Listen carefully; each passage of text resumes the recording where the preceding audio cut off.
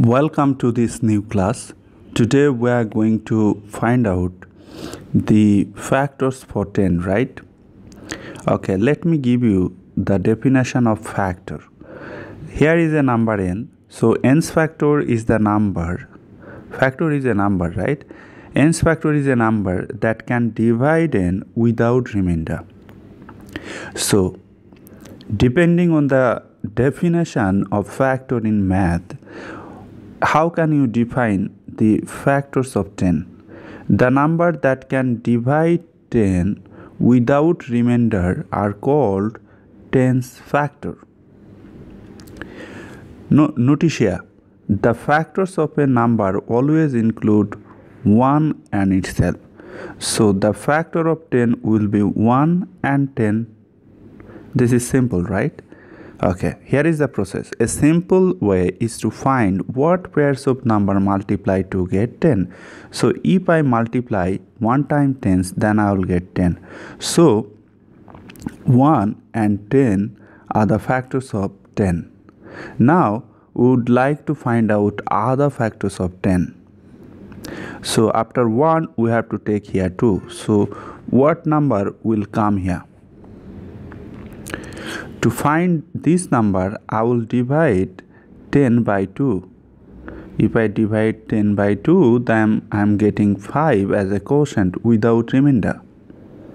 This indicates that 2 and quotient means 5 are the factors of 10. So I'll write. Now we'll would like to take another number. So what will come here? So let me divide 10 by 3. 9.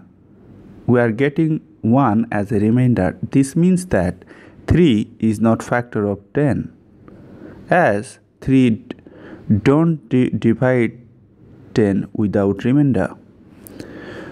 The question is, should you stop? So to get answer, let me square it. I am getting 9, which is less than 10. Less than means you should continue and check. Okay.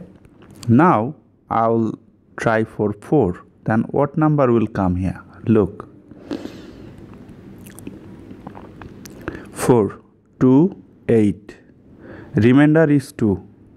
So 4 is not the factor of 10. Look, if you squared of 4, then you will getting 16, which is greater than 10. This indicates that you should stop the process. So basically, we are getting 4 positive factors for 10. Look, you have to write 1, then 2, then you have to write 5, 10. So these are the 4 factors of 10. You know that 10 is an integer, so it will have positive factor and negative factor. To find negative factor, what we'll do is that we just need to add minus sign before every number. I have a blog post in the description box of this video. You can check that blog post. So thank you for viewing this video. Be well.